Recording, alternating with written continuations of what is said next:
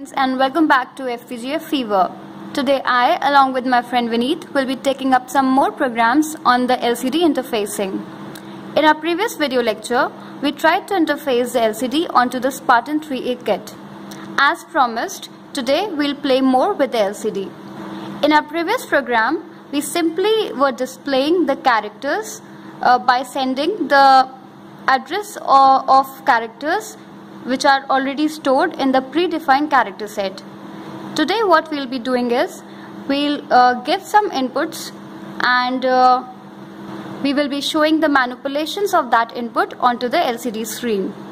We'll take a simple program wherein we'll give a set of inputs and we will check how many bits of the input are high, and we will count the number of high bits and display the number onto the LCD screen.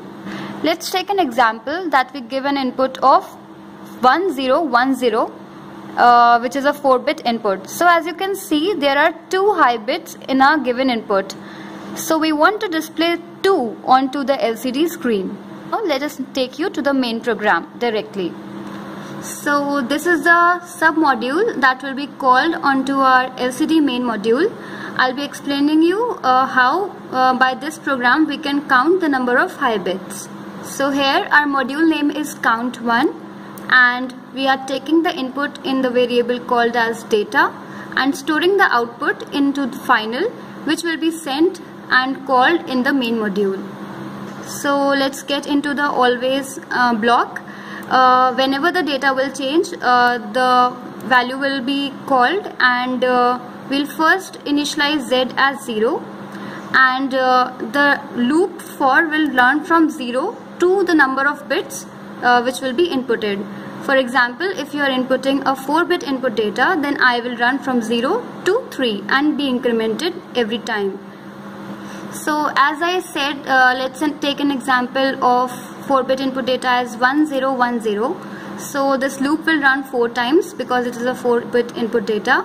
And as you can see that if we sum all the bits, that is 1 plus 0 plus 1 plus 0, it will automatically give you the number of high bits, that is 2. This is the main idea behind our logic. As you can see, we have also added an additional line that is final is equals to z plus 48. Actually what happens is addresses that are stored onto the predefined character set are actually the ASCII values of the equivalent character. So in order to convert our output, which is 2 here, into its equivalent ASCII, we are adding 48 here, so that when this value is called, that is final is called in our main module, it takes the DDRAM directly to its equivalent ASCII address. So that's it. This program will help you to get the number of high bits in a given input data. I will be handling to Vineet, who will be explaining you the LCD module. Hello friend, this is Vineet Dubey. I am going to tell you how we can call that module count1 in the module top. So before going to this part of program, I should request you to go to the LCD interfacing part A, then you can easily understand what I am going to do in this part. So now I am going to tell you additional changes what I have made in this LCD top module. First I am calling the count1 module, which is counting the number of 1 in our input.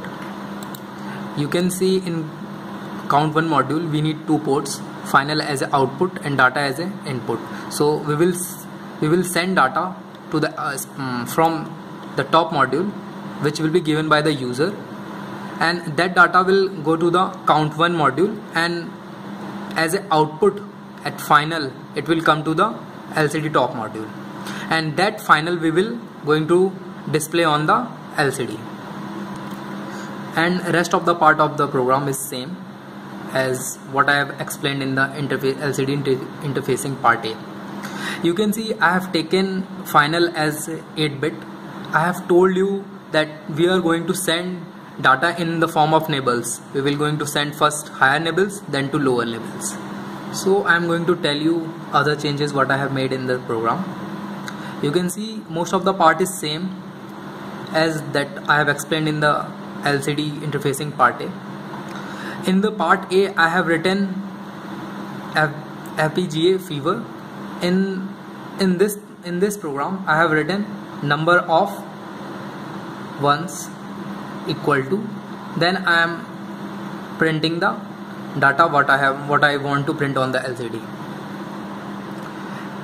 These values of n, u, m, the address of predefined address of these values you can find from the user guide of Spartan 3. So here the two line LCD code for case 40 and 41 is sending upper level and lower level of the output, and I am giving 10. I have told you if you want to send any data, then you have to send 2 plus higher level, 2 plus lower level. So this higher level and lower level is 8-bit. If you see, this is the 8-bit number which is coming from this count module. In the count module we are getting 2-bit data, and then we are adding 48 in that 2-bit data to get the ASCII value of our data. That's why we are sending first higher level, then lower level. So, and rest of the program is same like LCD interfacing A. So now I'm going to implement it on the Spartan 3, and we will see the output. So friends, we have successfully implemented our program onto the FPGA board, and we are giving the inputs using the 4 switches which you can see right next to the LCD, and currently all the switches are off, so the LCD is printing number of ones as 0. Now as we will be changing the inputs to high, it will show the equivalent changes onto the LCD. For example, we are changing the first bit as high, so you can see that the number of ones is getting equals to 1, then 2, and then 3 and 4. So this is the final outcome. Whenever we are changing the input,